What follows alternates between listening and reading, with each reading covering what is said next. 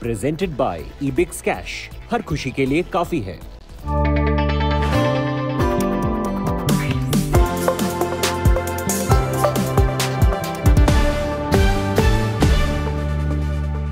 Hello and welcome to the Business Today show. I'm your host, Udayan Mukherjee.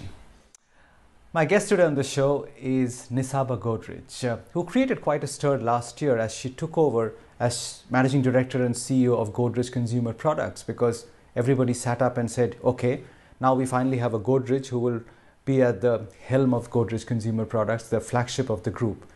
But a few weeks back, she stepped back to take on the position of Executive Chairperson of Godrej Consumer and inducted Sudhir Sitapati from Hindustan Lever, the veteran from HUL, to take over as MD and CEO of Godrej Consumer. So she will be in a leadership role as chairperson, but she has a new CEO running Godrej Consumer for her. So it'll be intriguing to hear from her why this change of heart and how she sees her own career at the helm of the flagship of Godrej Consumer. Nisaba Godrej, thank you very much for joining in, and it's a pleasure to have you on the show today. It's a pleasure to be here, Udayan. Thank you for having me. I want to begin by asking you, since I prefaced this interview by saying that you took charge and you sort of relinquished executive charge earlier this year. It's a fact which is not very well known that apparently you resigned more than a dozen times earlier in your career to your father, Adi Godrej. You would repeatedly put in your resignations and they would all be sent back to you. Can you just tell us the sequence of events? Why would you resign so often? What would be the trigger points and how your father may have dealt with them? Udayan, it wasn't 12 times because I'm sure if it was, he would have accepted it by now. But it was 3 to 4 times, and this is going back about 15 years ago. I'd just come back from business school. And I joined the group, and I'd actually joined our agri business and was working on a turnaround there, and wanted to make leadership changes and do all sorts of other things, and kept getting told that your values are wrong because we stick with our people, or you're being very negative. And I was like, but the bottom line's negative, not me. Thankfully, at that time, I think my father probably realized that no one else was going to employ me. So he kept his patience with me. And, somewhere along the line, I learned how to influence and not get too frustrated and, learn how to get things done. So that's why I'm still here now. But would you concede on hindsight that you were impetuous, you were hot-headed maybe? And you've evolved over these years? You're a different person today, a different manager today? I wish I'd say that I'm 100% different, but I think I've had some amount of growth, and I'm not as hot-headed as I was. And, Udayan, I ride horses. And if I can give you an analogy on that, it's like you take the horse to the jump and it refuses to go over the jump. And, I'd get off the horse and say, stupid horse, it's all your fault, correct? And I think the learning as you gain a little bit of wisdom is that if you want that horse to go over the jump, you have to stay on the jump. You have to have the tenacity. And I think, my path has been, I learned early on how to stay on the horse, but I think it's riding gracefully and riding the path between the jumps also that I've learned over the years. That's the most interesting analogy that I've heard over the years. People have told me many things, but not that running a company is like riding a horse. And has your father been the horse trainer, the jockey trainer? Has he been at your side all this while? He has. I think I owe it to my father to keeping his patience with me. We did, especially early on in my career, we did have very, very different points of views on things, but he was wise, so he did coach me. He learned to listen to me, and he also taught me how to influence others and not expect everything just because I was saying it was going to happen.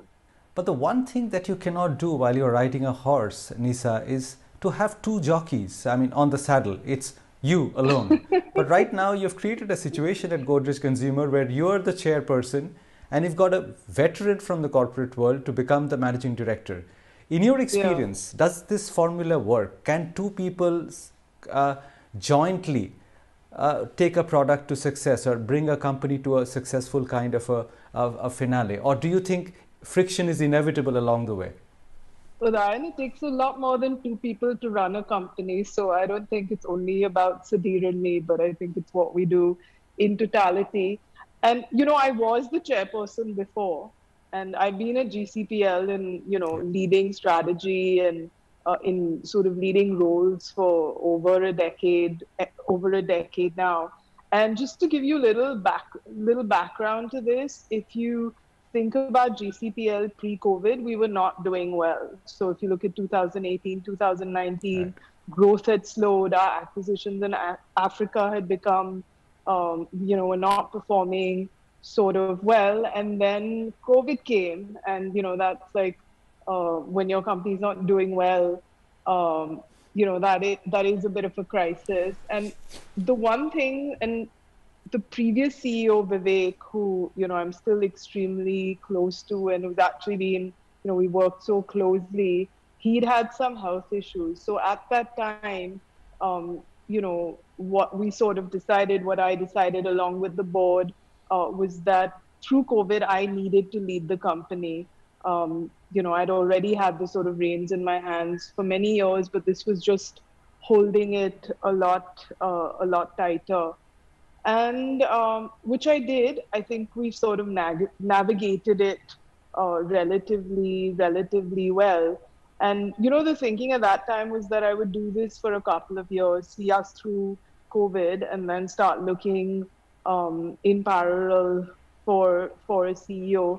Sudhir happened earlier than I thought, but when a good thing happens, you don't sort of waste time, and so that's why he's going to be, sort of firmly in the saddle, so to speak. And I don't think, Udayan, there's any sort of, it doesn't, it's not a I mean, I'm the sort of executive chairperson, he's the CEO. I think we'll have our roles quite sort of outlined quite well. And, the reason to bring someone like him in, he's both strategic and operational. We've had these sort of growth issues in the past. We had a very strong growth sort of run, then things slowed down, things have picked up now. But he has quite a strong task set out in front of him. And I think my role now will be, and I wanted this fresh pair of eyes also, correct? I've been with this company for 15 years now. I wanted us to take the bar up on talent. I wanted us to think of growth in new ways. So I think he's really sort of going to come in and do that. But how do you see the distinction between a promoter-run company and a professionally managed company? Because the reactions from investors in Godrej Consumers vary. I mean, when you took over, the reaction was, okay, this is the end of the road for a management-run company. It will now be a promoter-owned company. And this year, the reaction was the opposite.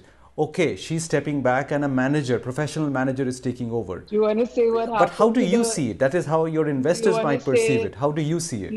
You want to say what happened to the stock price? When I announced that when we announced I was becoming CEO, the stock price fell 10%. And when we were going to announce Sudhir, I'd actually joked with my CFO and head of investor relations, Samir.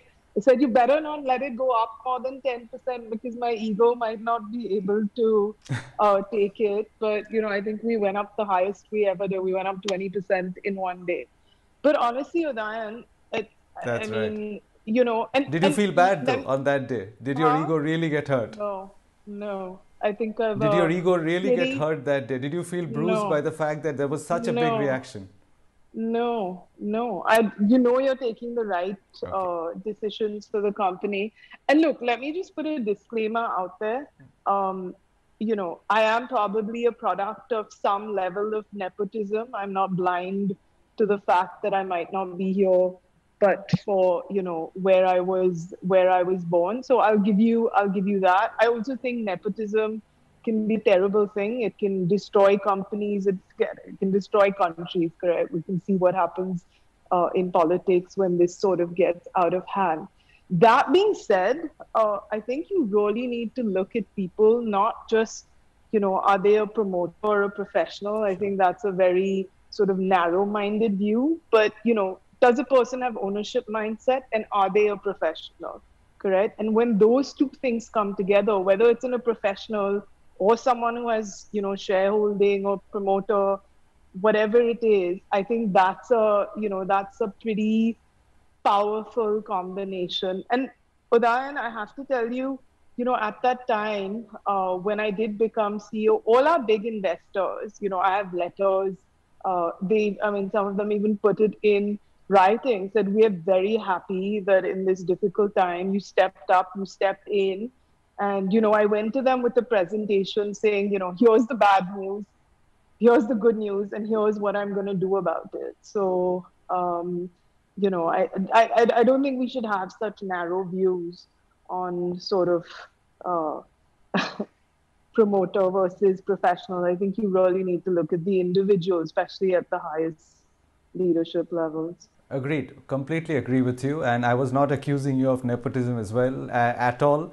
It was said in a light-hearted vein because I'm not being. I'm saying let's be honest about it. There's nothing to hide.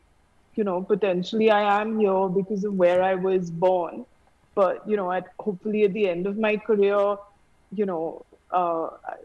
my crosses and ticks are based on not what my last name is, or what I did as Nisa or not, because I was a Godrej. So I was just putting that out there, that I'm comfortable talking about it.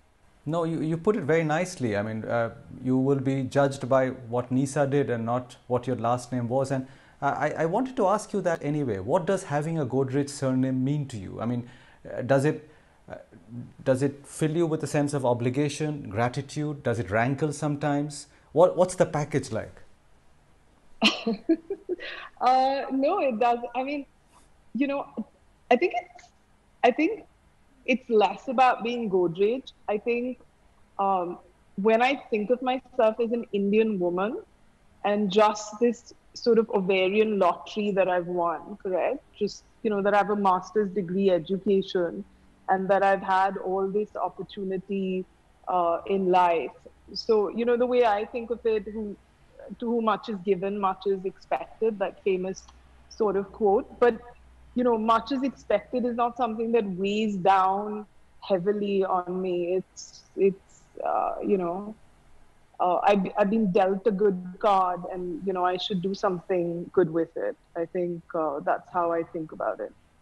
It's a good card, I'll give you that, no question about that.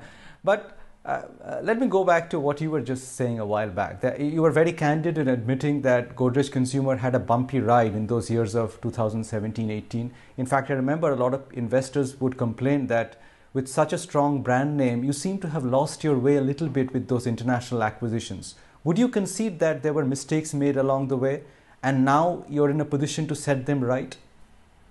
So, Udayan, I think, as any company, we all make mistakes all the time. And I think and if you can correct them fast enough, that's very good. So if I just break up the acquisitions quite simply for you, the two big pieces, one was Indonesia, and the other was all the acquisitions we did on the African continent. So I'll just take 1 second to pat myself on the back. So the Indonesia acquisition, we paid about, say, 275 million. And if you sort of, by any valuation right now, it's about, $1.5 to $2 billion that acquisition is worth. So I think that acquisition has done really well for us. And it, one country, categories that were similar to the ones we had in India, and we were able to go in and sort of do a good job there.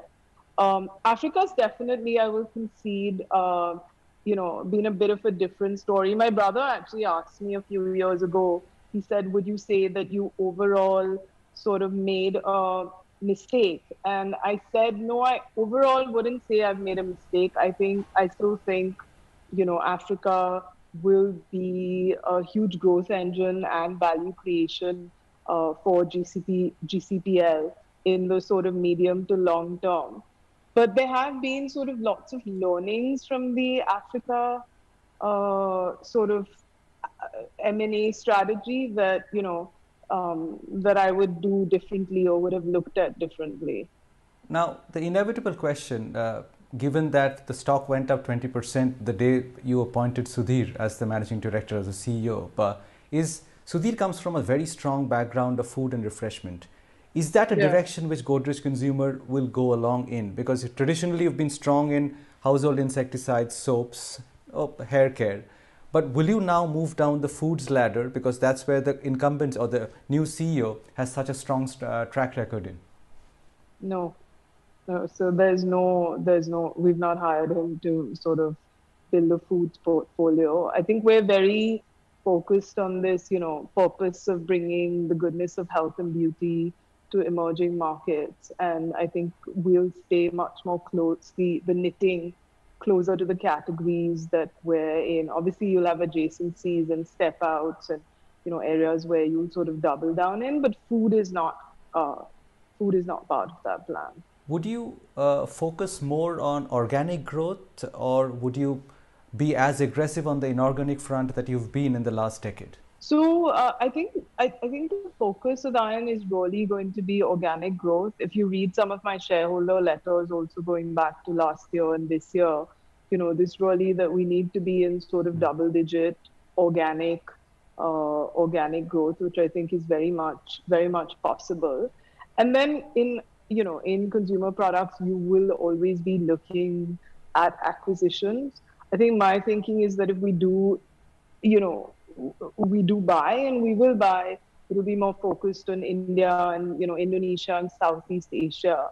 I think Africa, I clearly want us, to have very strong double-digit EBITDA margins before we put any more capital there. So, but I think the first priority will definitely be organic growth. You mentioned your brother in passing just a few minutes back. What's your equation with him like? Because, you seem to have struck away in different paths. I mean, he's in real estate.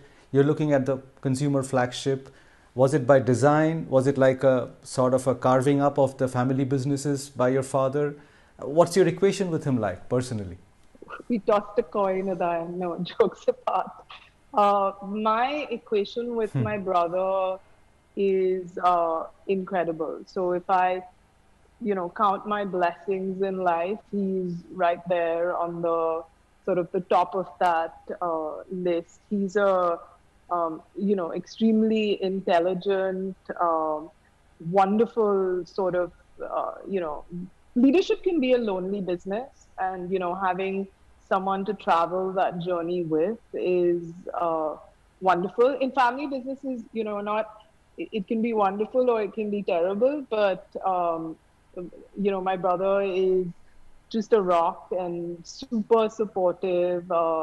It's just amazing to work with him. And I always say that, I was very lucky because post the initial differences that I had with my father in terms of viewpoints and strategy and stuff, when he gave me the freedom, he just fully backed me. And, he was always there by my side. I remember I used to live with my parents in my 20s, and my father and me would take these long walks from Balkeshwar to the Oberoi. Anyone who knows Bombay, these 2-hour walks, and talk, very passionately about the business. And I was always just fully supported. And I have the same thing in my brother now. This shared passion for Godrej and what we can do in the business. And, he's just wonderful. And what's it like with your sister, Tanya? No sibling rivalry at all? I mean, as supportive, as nurturing? No, we're a very, very sort of close family, and not just at work. So, even outside of work, very close. So very good, strong relationship with both my siblings. Do you still get a lot of advice from your father? Did it ever in your career, would you concede that you felt a little bad when you were called Adi Godrej's daughter? Because you're your own person. I mean, you've had a fantastic education. But did it sometimes rankle in your 20s to be called Adi Godrej's daughter? No, I think I was always proud to be his daughter. So I don't. Yeah, I don't think too much of this. It's probably one of my strengths and one of my weaknesses also. I don't seem to care too much about what other people, think of me or say of me. No, I've always been proud to be his daughter. Tell us a bit about yourself as a person. You spoke about riding horses. What else do you do? I mean, what are your other passions or interests? So I think, horses has been a lifelong passion, and I absolutely love riding. And now I get to take my kids with me. I love the outdoors, Udayan. So I think one of the things that which my father gave me actually was this love, lots of water sports. I love trekking, mountain climbing, things like that. A lot of it came from him. And he actually, when we were kids, we'd go out in his little speedboat, and we lived in Juhu, and he'd like drop us and in the sea and say, okay, now swim back, and he'd let me ride bareback. And I think there's this beautiful TED talk on girls and adventure and how it builds courage. So I think a lot of my personality came from doing all these outdoor things with my father. So I think that's a big love, and I'm very glad I get to share that with my children now. I think another thing that I'm really passionate, about is, I talked about too much is given, much is expected. So I think being able to really materially impact India in some way, and for me, I think, doing work in education and sort of being able to help bring equity in education in India, is another thing that I'm really passionate about. I like reading, and I'm an introvert, so um, I don't love people so much, but I do love, people I'm close to. So with a few family and friends, I like spending time with them. You're a woman leader and not very old yet. How has it been balancing family life and pressures What at do you Godrej mean? Consumer? Because I What was do you having a mean conversation not? with Miss Indra Nui just the other day, Yeah. and she's written a book which I'm sure you will read. But much of the conversation was about the pressures and compromises a woman needs to make at the workplace. How has it been for you on that front? Uh, it's been uh, it's been okay. It's been sort of fine, but I think it's also, Udayan. I read Sheryl Sandberg's uh, sort of Yeah, book about lean in and stuff, and I think I used to come from that yeah, sort of school of thought, and then I read Unfinished Business by Anne Marie Slaughter, and basically, I mean, she says it all works fine till something goes belly up in your life with family, or something happens with a child, and you have to, spend inordinate amount of time. That's fortunately not happened to me yet. So I think I've been able to manage it fine. And maybe the secret with I am that, I share with people is that I seem to have that guilt gene missing. So, I don't feel guilty that I'm not doing enough with my kids, and I don't feel guilty I'm not doing enough at work. I'm just doing my best, correct? And sometimes my best will be fabulous, and sometimes, I'll be falling flat on my face, but then there's always tomorrow. So I think that sort of helps having the guilt gene missing. you've inherited incredible things, Nisa, from your family. You know, you don't feel guilt. You don't care too much about what other people think. You've got a Godrej surname. Where I think you're all set. I don't think you should be complaining at all. You've got a fantastic set of things going for you. So I wish you all the best, and thank you very much for taking time out for this discussion today.